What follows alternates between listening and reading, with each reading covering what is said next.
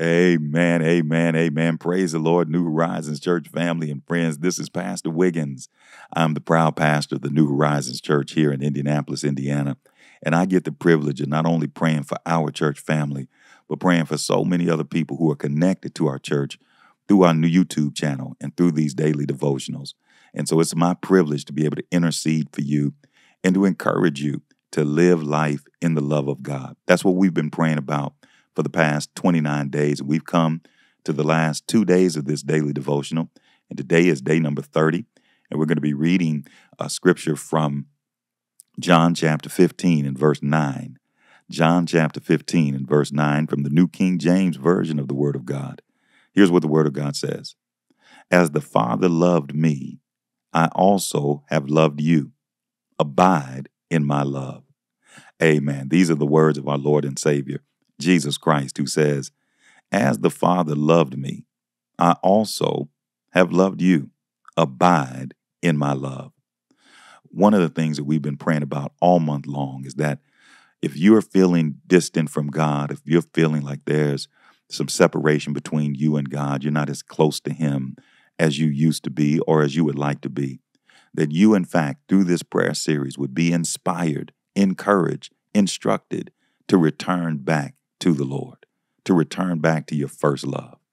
But not only that, but to remain there. And that's what John chapter 15 and verse 9 is all about.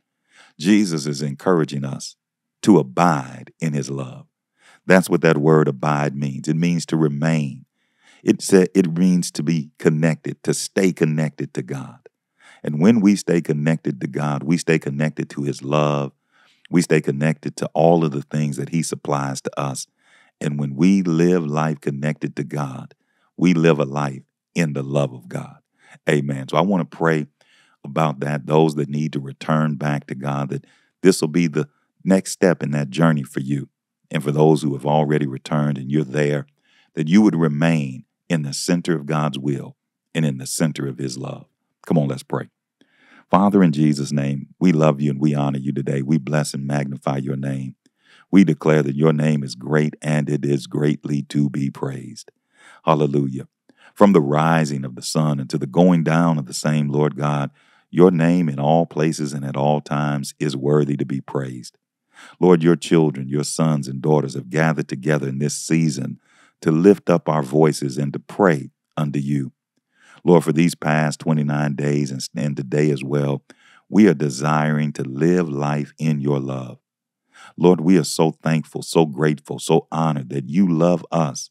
You first love us, and now we have an opportunity to love you. And Lord, we thank you that there are those that during this prayer time and this prayer season have returned back to you. We give you praise for how close they've gotten to you. We give you praise for how much they have made up their minds to be connected to you. And so we thank you for doing that and drawing them to you each and every day, drawing us closer to your cross, drawing us closer to Christ, drawing us closer to your calling, drawing us by your compassion.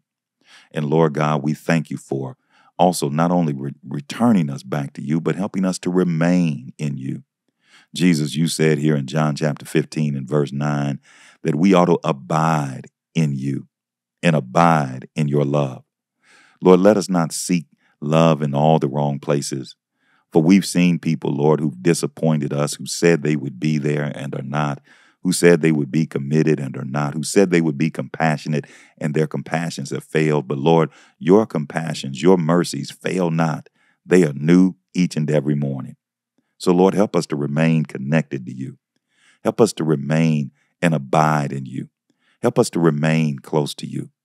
Lord, that when the enemy tries to pull us away through temptation and lust and different deceptions, Lord, let us not fall prey to his wily devices, Lord, but let us put upon the whole armor of God and be able to withstand against the wiles, the schemes, the strategies of the enemy that will love nothing more than to pull us apart from you.